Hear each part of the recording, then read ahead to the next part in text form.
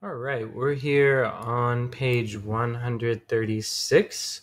This is in your activity book on page 136 here. So let's look at the first set of instructions here. It says, the bar line chart shows the number of cups of tea Mr. Tan sold over 5 days. And the first question there, so it's got the 5 days there on the x-axis, and the y-axis is the number of cups. So for the first question, it says, on which day did he sell the fewest cups of tea? All right, so we just look for day 3 there is obviously the fewest. So let's go ahead and say day 3 for part A. So you can write day 3 there on that line. So day 3. All right.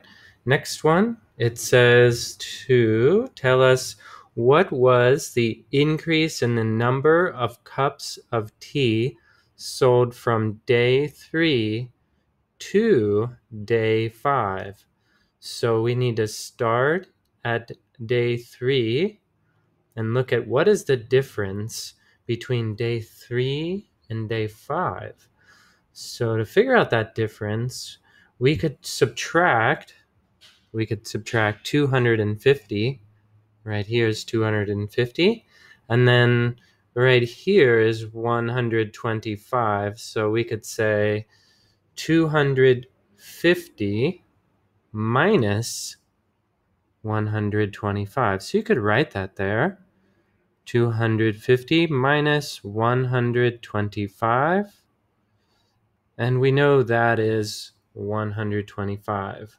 So we could write 125 cups.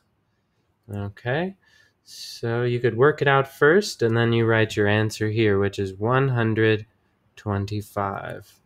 Okay, that's the difference, or the increase from day 3 to day 5. So we say the number of cups increased 100 by 125 from day 3 to day 5. All right, for C, it says use the data from the bar line chart to complete the table. So here we have a few different, looks like the days, and they want us to fill in the number of cups that he sold on that day. So for the first day, that's 200. We can see very clearly there. That's 200. So let's write 200 in the first box. Okay. And for the second box, let me just erase some of this so I don't have too much going on here. Okay, so for the second box, I should put whatever day 2 was, which is 150. And then you can just keep going there. For day 3, we should say 125. Okay. And then for day 4, we should say 175. And day 5 should be 250.